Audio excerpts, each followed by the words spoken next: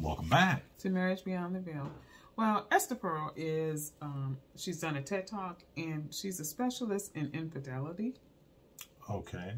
And she works with couples. She teaches people how to do that? She works with couples who have dealt with infidelity in their relationships.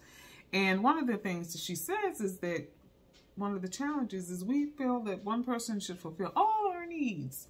You know, since back in the day when people got married. So that chases people into other people's arms? No, and she doesn't believe that either. She doesn't believe that that really has anything to do with why people So cheat. why'd you bring that up? Well, I brought it up because I was wondering, you know, now with the way that marriage is, do you think that people go into a relationship thinking someone should fulfill all their needs? So their best friend, you know, so they're either BFF, I really don't think so. Maybe once upon a time. But I think now, if we look at the landscape, people aren't even getting married anymore. That's true. Not in large numbers. And even when they do, there is like, okay, well, we can try this, but I don't really need you. Yeah. You know. Well, they're not in it to win. And when I say I don't really need you, of course, that's coming from the perspective of you females. Well, I'm just being honest. Okay, we just talked about people dropping out of relationships around the holidays, so they don't have to give up. That was from the male perspective. But anyway, so you believe that people just aren't committed to anything and they're not trying to be in a relationship. I think there's some validity to what she said. I don't think people are willing to do the work. Okay, I agree. In large numbers. I agree. Of course, there are those that are. But I think it seems like, okay, well, we're in a time where everything is about, like, if it's not fun, if it's not enjoyable, I don't want to be bothered. You know, and that's just not the reality for marriage or for life. But I believe that, and I really do believe this, that in most cases, I think people go into a relationship thinking that everything should be perfect. So the sex should be perfect. The person should be able to financially assist them. They should be able to glide through life without any bumps and bruises.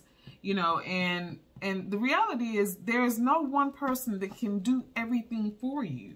I mean, in that respect. Because I think if that was the case... Why would you want someone to have to do everything for you? Or be everything to you. Okay. As well. You see what I'm saying? Because... And if that's your mindset, you're just setting yourself up for disappointment and failure. Because, as you stated, nobody can be everything that you want and or need. Right. You have to know, I'm responsible. You know, that whole Jerry Maguire, you complete me. No. You need to come completed. You mean I didn't complete you? No. No. I'm still fractured. But I mean, you have to come as a complete person. Yeah. You know, and if you're looking for somebody to be like, okay, the missing part of you, right, that's just not reality. No, it isn't. You have to come as a whole person, and they have to come as a whole person. Yeah. Now, keep in mind, both of you are wholly flawed, right? Very good. But if you're looking for somebody to complete you, then no, you're not ready for a love relationship, much less marriage. Agreed. So, because you don't know who you are. No, you don't. And that's another one of the challenges. When you don't know who you are, you don't know what you want or where you're headed. And if you don't know what you want, anything looks like it, right? That's true. If you don't know where you're going, any road can get you there. I agree. I agree. So, getting back to your infidelity specialist. Well, just saying. I don't believe that any one person can be everything for someone. And if you're going into a relationship thinking that, yeah, you're definitely headed for failure in that relationship. What say ye? We want to hear your comments. Do you think one is able to be everything? You complete me. Or do you think... What do you think? Let us know. We want to hear from you.